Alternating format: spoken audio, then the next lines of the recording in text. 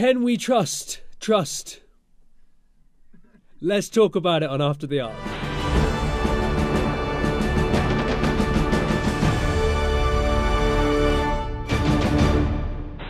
Hello and welcome to After the Ark, the official after show for the Ark. I am Yel Teagle. And I'm Adrian Snow. Adrian, this episode. I know. Oh my goodness. Lots happens. Okay, so in this episode we have my favorite moment, and we will get to that. Okay. But first, I want to talk about Kabir, because Dr. Kabir reveals to Kat that she has this addiction. Yes. And she is on the road to recovery. Yep. And tries to do an autopsy. Well, because she thinks she kills that guy, right? And so she's like heartbroken that she thinks she's responsible for it. And it's like, the dude had massive internal injuries. Like, he was probably just going to die. Like, you can't beat yourself up about that. But I think a big moment for me with that is that she gives Kat the keys to the drags. And they start like a little ship rehab. I don't know if it's good to give somebody who's already admitted that they too had a drug addiction keys to the drug cabinet. And I was like, maybe Strickland. I totally agree, because Strickland is also like your second in command kind of when you need help. Kat is a reality television star. Okay, guys, she is not a therapist. You know, she's not a nurse and understands drugs. Maybe we're giving her too much to do. Maybe just let her relax and maybe do spa days or something. You know, I've said from the top that Kat was the character I related to most. Okay. And I stand by it. Yeah. Right? She shouldn't be doing stuff on the ship. You should be sit in the corner. You know what? Kabir, power to you. Do what you gotta do. Yeah. Trust who you need to trust. Speaking of trust. Yes. The trusts. Okay. Are awake. They are awake. And talk to me. You seem to have thoughts. Put them back to bed. Put them back to bed. They're weird. I don't trust them. Helena just seems to be already scheming, and they kiss for way too long. I don't trust couples who kiss for that long in public. Here are my thoughts. I don't like Helena. I'm not a fan. No. She's sus. Very sus. But I also love a strong, manipulative woman. I'm torn. I do like a strong, manipulative woman when I'm on their side. Uh-huh. But I don't know. I don't trust that they're going to. Now I'm going to be saying trust the whole time. Yeah. You can't trust trust. I can't trust trust. You can't trust trust. You can't trust trust. I don't think they're going to make moves that are going to benefit the actual Ark. I think it's going to be moves that benefit them. That seems to be like how they've operated and will continue to operate. We also realize that Felix has a past history with them and used to be their security, and even attempted to take a bullet for them. Yeah. Or did take a bullet. Didn't attempt. He took a bullet. Right. I think that all of this backstory is so helpful and so important. It does open up the world a bit, so now we can get more history of what's going on with them. Yes. Who is this Evelyn character that was able to buy them out of their business completely and lock the doors. So I'm curious to see that as well. I think one of the things that I'm really harping on, and I can't stop thinking about, is the DNA chamber. Trust tells Lane that it's a toolbox to create an ecosystem. And I think that is fascinating, because we have people like Angus who's I have super soil so I can grow us food. Yeah. And Trust was but we're also gonna need all these animals to make the world work. And it also ties back to what Kat kind of hinted at, that they want, it's almost like eugenics? Humans tend to get a little touchy on the subject of genetics. Let's talk about the moment I've been waiting for. Okay. The wibbly wobbly time. Yes. Oh, you were jumping right to the end. Yes. So they finally activate the FTL. Yes. And Trust does try and warn them, because he does understand the technology, understands the person who built it and that he rushed things. And it does kind of create this really great moment of them jumping back and forth in time just by seconds or minutes and trying to figure out where am I supposed to be? Where am I going? How did we get here? How long have we been here? Irrelevant. Remember. Remember what? You were telling us to remember to do something. Was I? And so it was like really cool to see them kind of like trying to figure out how to save the ship when their actual like inner time clock and physical time clock is out of order. I love it so much. It's so fun to see, and it's what I've been waiting for all season. Timey-wimey. Some wibbly-wobbly. Wibbly-wobbly. Timey-wimey. Yes. Yeah. We hit the FTL. It doesn't work. Time's messed up. I cannot wait to see how this affects things, how this changes things, where this leads to. I hope we get more of it. You know, when we saw Ark 3, I was like, time travel. And no. Yes. And now I'm like, okay, this.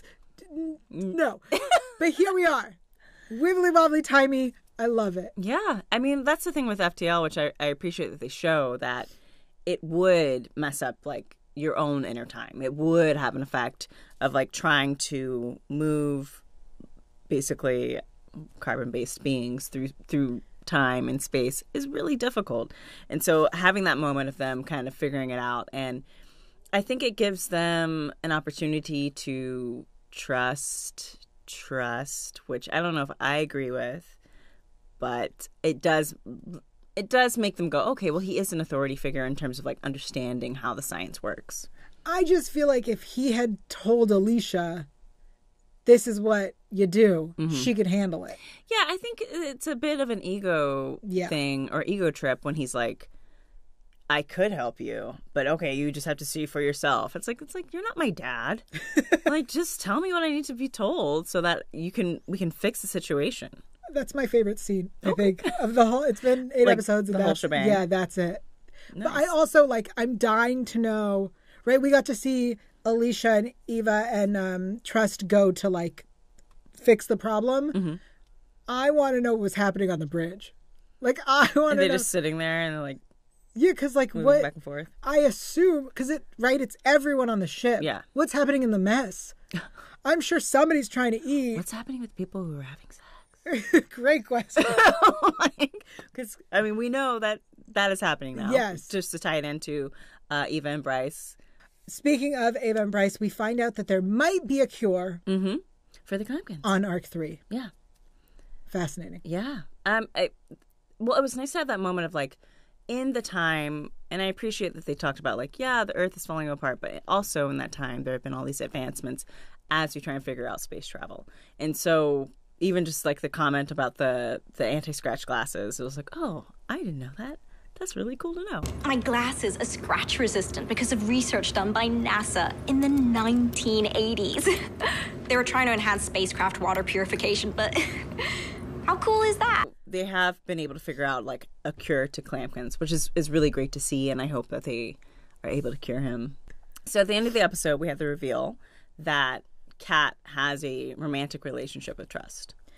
This was unexpected, and I don't like it. I would agree. I did kind of expect it because Kat has been alluding to having somebody higher up that has allowed her to get on the ship. And so when he comes in and they start kissing, I was like, well, clearly that is her higher up.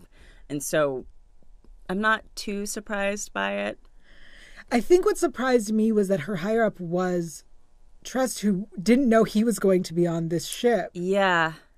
Well, but she didn't know either. I think it was more of like, he probably was going to get on Ark 2, Ark 3. But also it was like, oh, how rude. Because what if Ark 1, like, didn't survive? Yeah. Like, then he's, like, willing to take that risk with her. All right. So as we wrap up our discussion of this episode, what are your 3 wow moments? Okay. So my 3 wow moments would probably be the time dilation moment. So just the movement. I thought that was really cool. Oh, gosh. Bryce punching out Trust. I thought that was very appropriate, and I liked it. And then Kat being given, like, access to the drugs. I thought that was just, like, such a weird, wow. Like, okay, we're going down. It feels like it's a nice setup for later down the road. Yeah. Yep. My moments are Trust and Kat. That Helena put them on the ship. And of course the wibbly wobbly timey wimey moment. Yes. Because I loved it so much and I want more of it. Nice. Yeah. But there's still so much more to talk about, so don't go anywhere. We'll be back. I want to talk about episode 8, Every Single Person Matters, because this has my favorite like moment of the show. The FTL wibbly wobbly timey wimey scene. And you got to be in it. And I know that you're a big Whovian. And so getting to see you wibbly wobbly. How was that shot? How did you do the like time jumps and the moving and the slow-mo of the hands? How was all that shot? I think it essentially took like almost the whole day doing those scenes, because you'd have to move positions. So you'd have like your past self, future self, or present self. So we'd film. It was really interesting. You'd like do one bit and then quickly like run to the next bit, and then you'll be like doing that bit, then quickly run to like the next bit, and the camera's just catching you. So that's how it was done. Also green screen behind you, I guess, for the wibbly wobbly bits. Oh. But we were moving at a normal pace, but then also like imagining that we were seeing ourselves in and out of like time, which was very interesting to try and visualize. So that's, I think, how we did it. But yeah, we just have to like move from position to position and then try and do it in a very similar manner as well. So you can't change anything. So you'd like move to your next position, exactly the same position, same everything, and just do that. Oh my goodness. That sounds so stressful. It was, but also fun. As an actor, anything stressful is fun. Good to know. I love that Alicia's always there to help and always will try and find a solution to something. So actually having my character involved in trying to fix that was really great. You were in that scene we have Trust and Ava. Are they are the actors Whovians? Did they understand the importance of the wibbly wobbly? I don't think that they're Whovians now. I think I'm the only major Doctor Who fan, really. I know other people watch it. I know Dean is, but no, I just love the fact I get to be in a space show where I'm traveling faster than the speed of light. There's essentially in that one episode time travel, which is amazing. And because I've always wanted to be part of Doctor Who, so being part of this, I'm just like, this is incredible. Just it's very, I'm still very excited and very, what's the word? It's very surreal is what I'm, how it feels. Because you said that you get the scripts as they were coming out. When you got the script that revealed that Ark 3 was there, did you think time travel? Was that your first guess? No, actually. Okay. It wasn't. I mean, I don't know why. Because my brain was like, we're 100 years in the future. We're not traveling at the speed of light. So I didn't think that time travel had been invented. Sure. But I did find it very surprising that there was a third arc, because I thought that my brain just kind of went to everyone's dead. I knew there were the other arc programs probably out there, but I just kind of thought that we weren't exactly told what had happened with Earth, really, but I just kind of assumed that we were the only ones out there, especially on the same line of path, because we're on our way to Proxima. So to find another arc on that same path ahead of us, it was quite a mystery. Right. I liked following, like trying to find out what happened. I literally remembered as soon as I finished reading a script, I was like, what happens next? I need to know what happens next. Yeah, I mean, that's how I am watching the show. So every episode I'm like, yeah. I think the show does a really good job of that. Like once you get to know who the characters are and you start following along with the characters, literally as soon as the episode kind of ends, you're like, well, what happens next? What happens with this person? What happens with that person? What about that relationship? And I really like that about the show. I like that it's very character driven. Okay, I have to say this. There was a line when Ava says, my head hurts, and it repeats.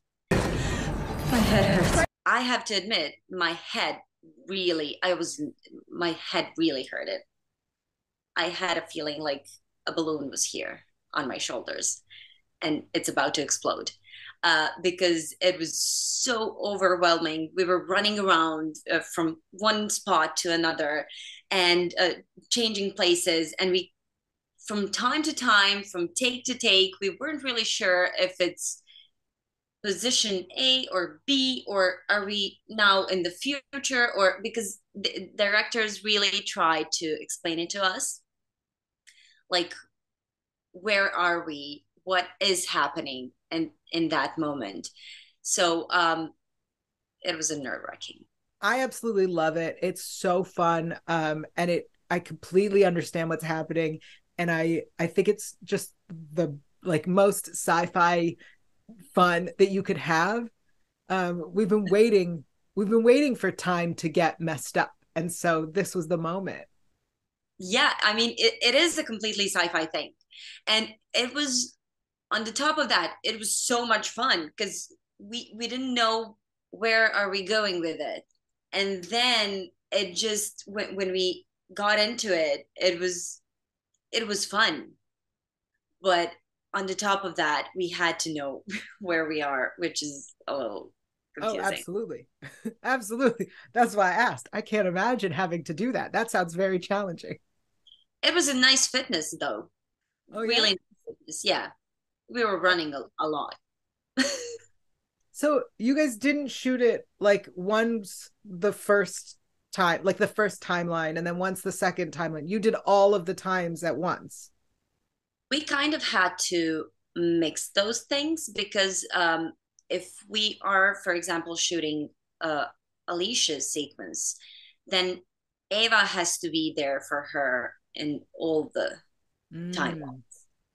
And that was the tricky part because Ava and Trust had to follow the whole story while we shoot Alicia, which was really crazy because then we were running around from spot to spot to be there for her, to actually make her feel confused and actually feel the whole atmosphere. And then, I mean, we had to do it separately for each another. Wow. How long did it take to shoot that whole sequence? I believe it was a whole shooting day. Oh, wow. Just, yeah. Wow. If I remember correctly. Yeah. What I love also about that scene is that it is the three smartest people, right? You have Trust, who thinks he's the smartest person in the universe, Alicia, who's actually the smartest person in the universe, and Ava, who is also really very smart. Yeah, I think we really clicked together. Each one of us had something that knows and that contributes to the problem solving, which is amazing. They actually make a great team. I have my own feelings about Trust, but otherwise I would love the three of them to work together some more. Yeah, it would be fun. Yeah, it would be really fun. I mean, Alicia, I would say that Alicia and Ava have a really special bond because she's like a little sister and she's completely over the top about everything, and she really talks a lot and she's really pushy. And then you have Ava, which would really love to keep grounded, and she tries to keep Alicia grounded and to just teach her some of the things that she maybe doesn't know or doesn't really realize, and all the social skills. And I mean, there's a lot between the two of them, and I love it. Oh yeah, I want so much more of them hanging out and learning from each other and teaching each other. It would be great. Can't be a show in outer space without some costumes, so let's take a look at the costume department. Hello, my name is Ivana Vasic English. I'm a costume designer from Belgrade, Serbia. I studied costume design at the Academy for Applied Arts and Design in Belgrade from 95 to 2000. It was a 5-year faculty. I graduated in 2000 at a department for stage costume. And ever since, and actually during the studies, I started working in mainly theatre, event design and performances. So I made quite a big career in theatre, which I'm absolutely adoring. And then some years back, my then, I suppose, boyfriend, now husband, came to Belgrade and we started a production company. And ever since, the American producers decided to take me on board. So I've been designing American TV and film for the past 4 years, almost exclusively. So from the perspective of costumes, Dean Devlin and Mr. Glasner had this desire to make it understated, which is very clever. So my wings were cut down a little bit, unfortunately, but then fortunately for the quality of the entire project, I was not allowed to over-design it, which I think is a really good decision. So therefore, I had to find ways to design the world with very raw and simple and minimalistic means and tools. We decided with a production designer that the color palette should be very subdued and very understated as well. For the world in 100 years' time in this storyline has come to a breach of existence, and colors would not be so significant in that time anymore. So in order to not make the show look completely bleak, we did use some colors, but they were all very low. I wear this like red jumper. It's the first thing I ever wore on set. It was the first thing I ever tried on in costumes, and I just love it. I don't know, I feel really cool in it. They've added like our names and our character names and like badges and stuff, and it just like the costume designer did an incredible job with just like making you feel like that character and like making sure that everything really informs what you're doing in the world that you're living in, which I love. I love when you go to a costume fitting and you just are like, oh, I think I just found this character. And I feel like that definitely happened on this show. The most interesting bits of this design, for sure, because this is the first time I've been designing science fiction in my life, was actually dealing with the compression suits. I followed the research from MIT by a scientist called Dava Newman, and she has this fantastic idea of building the spacesuits for spacewalk for the future in such a way that they're going to enable the astronauts to have a much greater movement, but also is going to make the suit much lighter. The idea behind the biosuit, as they call it on MIT, is that the fabric itself is multi-layered, and then the lines that are obviously here printed and sewn upon are all made in this material that has the ability to memorize shapes. So it would actually enclose down to the shape of the body.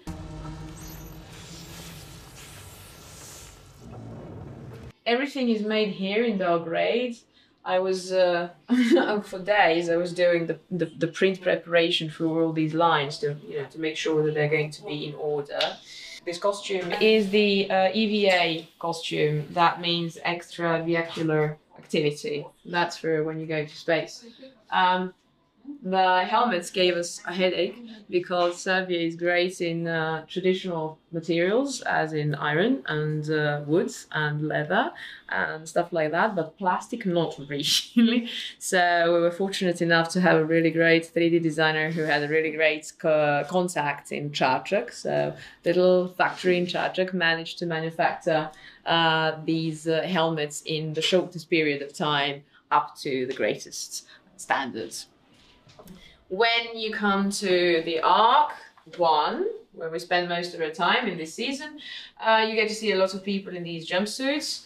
They were designed by me and made by local factories. This was worn by our lead actress, Christy Burke as the character of Garnet in one of the flashbacks when they were boarding. This is the same scene when they were boarding the ship. I decided that in the future they're going to have shoes that are going to be a little bit like Balenciaga, and we made socks and then we put them over shoes. My department thought I lost my mind, but it looked really nice. I felt a little lost, if I'm being honest, and then as soon as I went to that costume fitting, I wrote Ivana. I was like, oh my gosh, I think I know who Garnet is now, and I'm really excited. Oh, it's just something I feel like what I loved about her when I first ever read it is that I thought it was a man. So when I first ever read the pilot, I thought it was a man, and then I was shocked that they wanted me to audition for Garnet, because it doesn't read like a woman, or our classic female lead. And so there's something about those costumes that really I was like, okay, I can do this. I love that. Yeah. And then the endless helmets, we have about 140 pieces of those. There is a little bit of homage to the Blade Runner.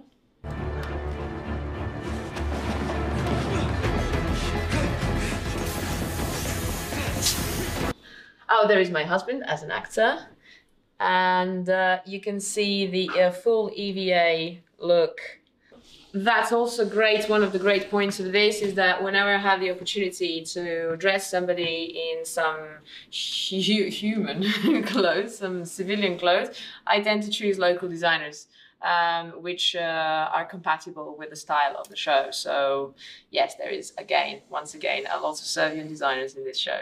What is your favorite costume that you get to wear? Oh, my shoes. Kat has these shoes that she wears all the time, and they're like these retro lace-up platform wedges, and they look like roller skates. I like all of these costumes.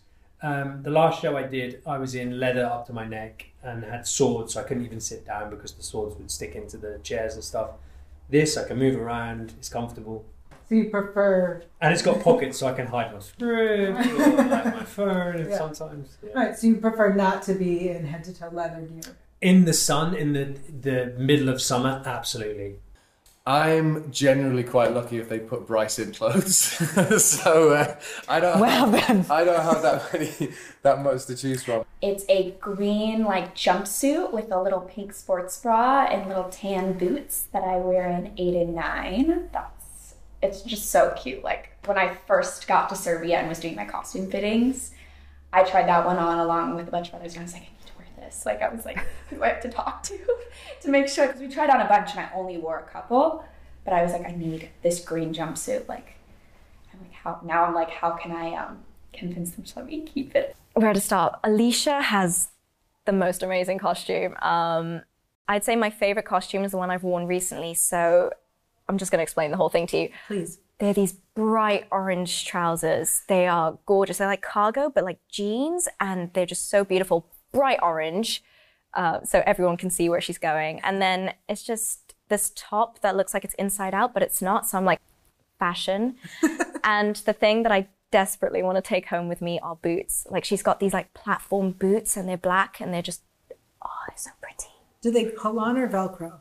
Oh, they pull on with a zip. Oh. Yeah. Fascinating. It's so pretty. I love her costumes. In one episode, she's wearing jeans, normal, just blue jeans. And it's so out of place, but it weirdly works as well. I love her outfits.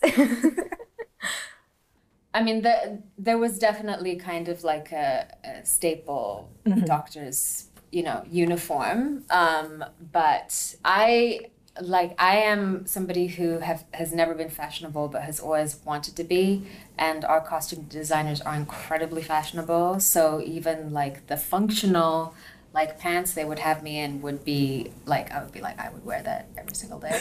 And then also my shoes were it was like a hug for the feet. It was so comfortable. Okay. Do you feel like you don't feel like the character's complete until you're in full costume? 100%. I think there's a whole process of I have a playlist for her. Oh. So I'll start, at the beginning of the day by listening to the playlist, and then depending on the scene, I'll pick certain songs. And then the whole kind of act of getting into costume as well.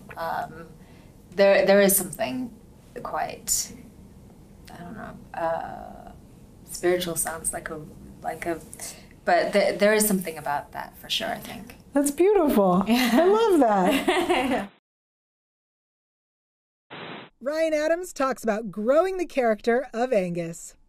I am Ryan Adams, and I play Angus on the Ark. He's literally just a kid. Like, one day he's playing video games with his friends on Earth, having, you know, just a normal life, and the next he's being shipped off to space, you know, on this opportunity of a lifetime, and it's gone completely wrong. And the fact that he's just a lot like myself in a way. He's literally just a kid, so you put him into a scene with Lane or Garnet or Bryce, like, you can see the dynamic is so different. So it's like a fish out of water, do you know what I mean? It's completely not his vibe at all. So yeah, it results in some really funny scenes. How did I prepare to play Angus? A lot of research into horticulture. I didn't know nothing. I didn't know nothing about horticulture or gardening at all, but I'm quite lucky. I have a friend of mine back at home who's a big fan of gardening and knows a lot about the horticulture side of things. So every time I have a question, I can go to him. But yeah, it was a lot of reading, a lot of watching YouTube videos, a lot of just surrounding myself with this world, because he's a genius. You know, Angus he's a genius in math, science, anything to do with plant science, horticulture, agriculture. So I really wanted to sort of step into his mind in a sense where I could kind of understand what he was, you know, doing in these scenes, what he's talking about. Yeah. Alicia to Angus is home, I think. I think Alicia really reminds Angus of his time on Earth, and I mean, Alicia would fit into his friend group, you know. She's so much alike, like they're so much alike. So I mean she's a nerd, so I mean that's immediately fitting for him. When he's alone with her, when we have scenes together, he just feels like he doesn't need to do much to impress people, to, like, you know, when he's having scenes with Garnet and, like, he wants to impress, he wants to, you know, come across as someone who can do the job, who can really do the job. But with Alicia, it's like it's just a friend. It's like he's talking to someone from one of his friend group on Earth. She's comfort for Angus, I think, for sure. Oh my gosh, he brings a lot. He brings a lot to the Ark, absolutely. I mean, he's their food source, essentially. Without Angus, the ship would be. I mean, without anyone really, the ship would fall apart. But you know, to be hungry and you know, to really starve yourself will completely change your mentality and weaken everyone. So to have someone who on the ship who can feed everyone and keep everyone healthy and fit, I think is very important. Yeah, I mean, he's literally the only expert horticulturist left on the ship. So yeah, I think he's very important. Yeah. if I don't say so myself, do you know what I mean? I guess with anyone, with me as well, once I've spent a lot of time with someone, everyone comes out of their shell a bit. So yeah, with these later episodes, I really wanted to show that he has come out of his shell. He's become more confident with everyone. I mean, if you watch episode 1 and then like watch one of the later episodes, you should see a completely, not different character, but a clear shift in his behavior towards other people, for sure. Yeah. We brought Richard Fleeshman to the studio. Check it out. In episode 8, we get to see them, Ava and Bryce, together intimately. Yeah. And we've talked about how small the DNA room was, but these bunk beds seem even smaller. Yeah, they were incredibly small. It's kind of hilarious because we're going to spend a day in this kind of coffin-sized thing, and we went on a recce with the director who was doing that block. Or we got to the bed and we went, she just took one look at me, and she was like, "Yeah," and then she went, "Do me a favour, just lie down in it." And I got in, and then there was like no room for anything else, and we went, "How are we going to fit a Tiana in there as well?" So they did some kind of movie magic and ended up shaving off the top of one so that they could get a camera over the top and shoot it like that. But it was obviously very, very close quarters. Right. Yeah. Okay, so they removed the top bunk to make room for two people. And for the camera, Yeah, so that because otherwise, because you get two people in there, what are you going to do? Film like the side of someone's shoulder? There was just no, because they were literally like proper bunk beds. So they made a special made one that they could get a camera and all of that stuff. You guys get a special bed. We got a special bed made. Nice. The ship is strong. Ship is too strong. The ship is too strong. Tell me about this writer's room, because it is via Zoom. This year it was via Zoom, yeah, which is interesting. Yeah, what are the challenges of writing via Zoom? You know, I actually liked it from a technical perspective. I liked it better than doing it in person. In person, you're usually writing on a big whiteboard, or you're putting cards up on a cork board. And so to make a change is a pain in the butt, because you have to scratch it out or just throw the card away and rewrite it and move all the other cards, and then you move all these down to put this one here. We were doing it on the computer, on a computer program that simulates that, but literally makes it so you can cut and paste and move things in. And we're all looking at the same one, and we can all show each other what we're doing. I mean, one of us can say, what if we try this? And they do it, and you look at it, and you go, no, and you do undo, and it goes back. You know, it's just technically it's easier. It's harder sort of sociologically.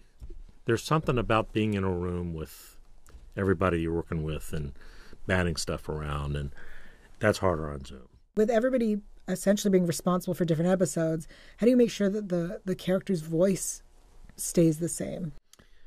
Well, I run all the scripts through my computer when they're done, just for that, just to adjust some voices and move things around to make them all consistent. But you know, these writers have been there from the beginning also, so they know the voices pretty well. I don't have to do much. Well, let's talk about episode 8, Every Single Person Matters. This is where we get the big reveal about Kat and Trust. Yeah. Scandalous. Yeah. Well, she is so scandalous. I mean, it's surprising, but it's not that surprising when you know Kat.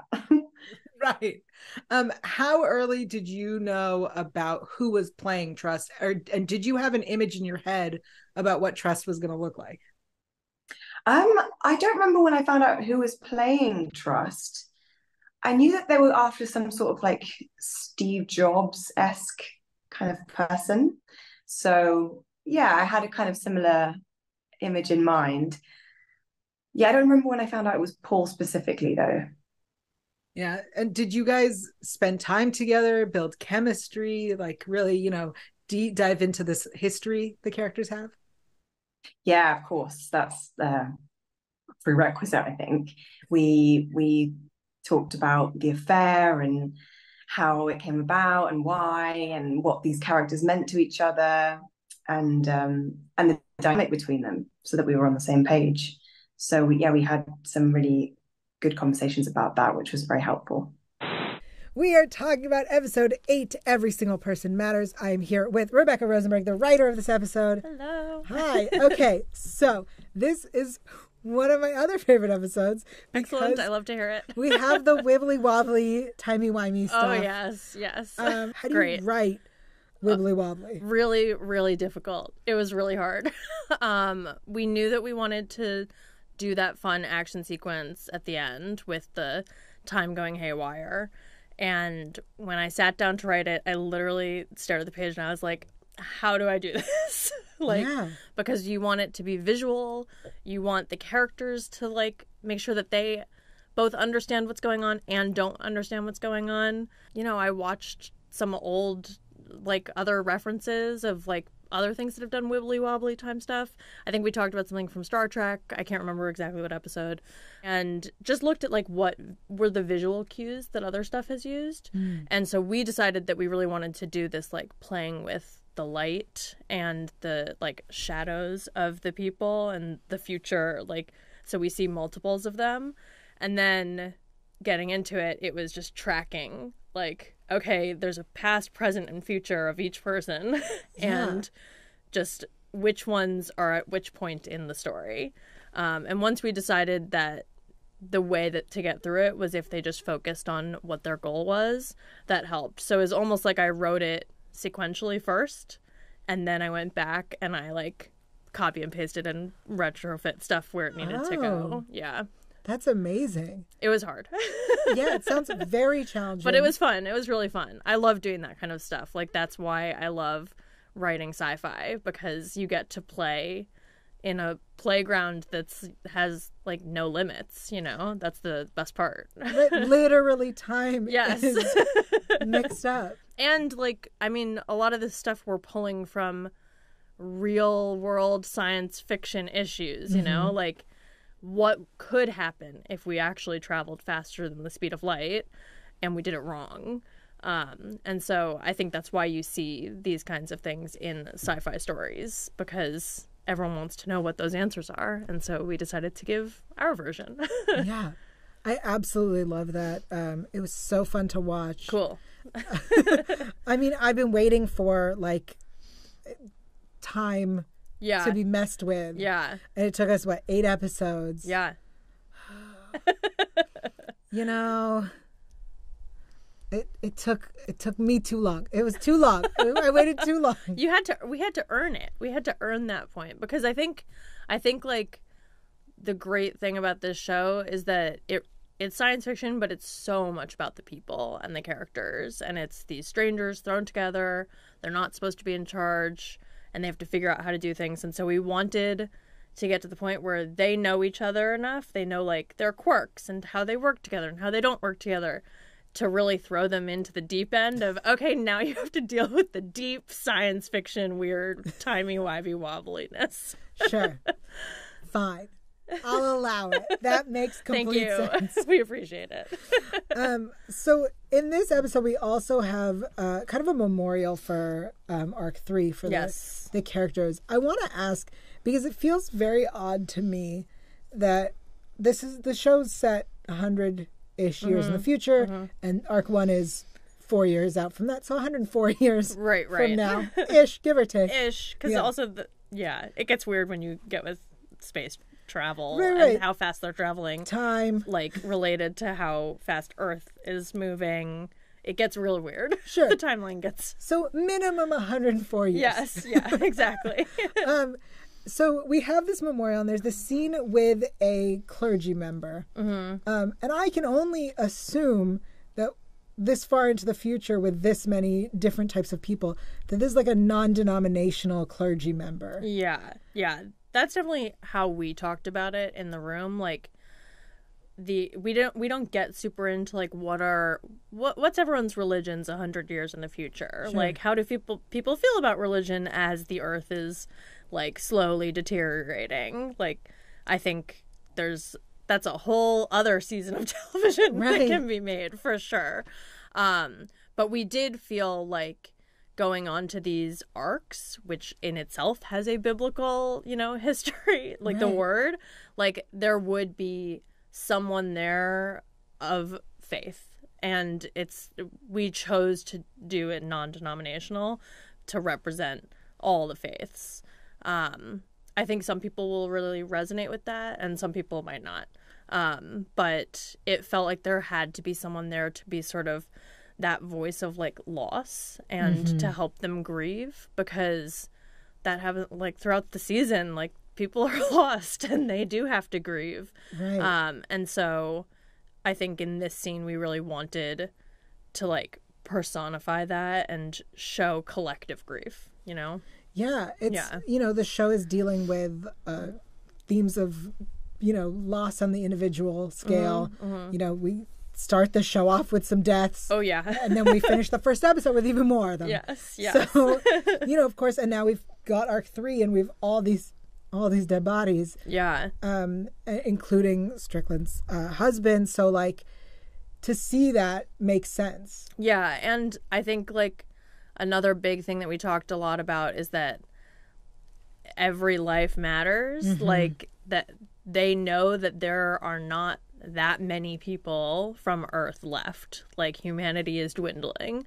And so it felt important to make that point in this episode after we had just lost so many people from the other ship, and they're like seeing it. They're confronted with it head on,